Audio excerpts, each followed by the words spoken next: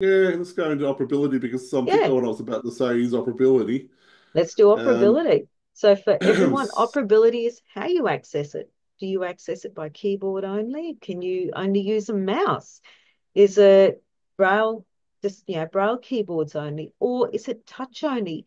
Everyone has different requirements. Operability is a big one.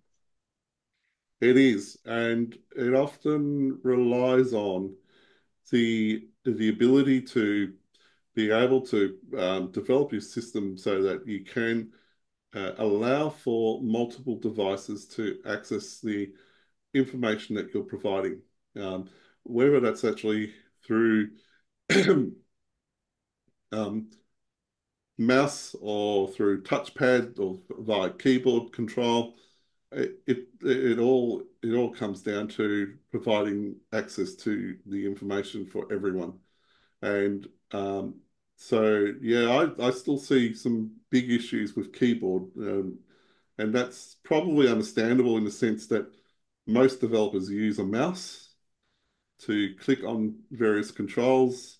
They sometimes should remember that maybe they need to, put the mouse to sleep and give it a go with the keyboard to give it a test.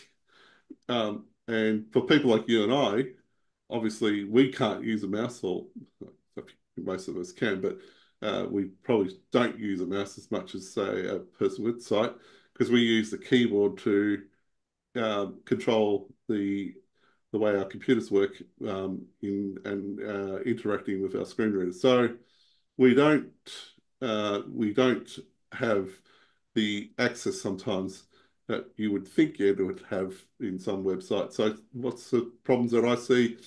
Mm, tab orders not being followed correctly. So when you press tab, it's not going from A to B. Sometimes it goes from A to C, then back to B. Um, Other aspects are that you go into a dialog box and you can't get out of it by pressing the escape key. I think that's one you and I have probably found the Oh, most.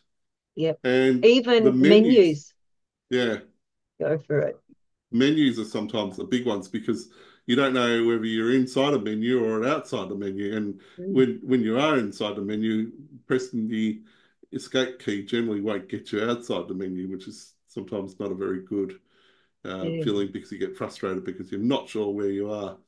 So things like that. Yeah, Yeah. I'll throw one more in. Skip to main content. So that is a piece of code that people don't see visually, but when you use a keyboard, you always hit it. And what it should do is if the page is constructed properly, you've got your menu up in your heading. Skip to main content will drop you down into the body of the website. So you don't have to go through the menu every time. It's a major one that is missing in a lot of websites. And I think sometimes the big one for me, and it's not such a big problem anymore because I think some newer libraries are out and there's a Mm. lot more accessibility included.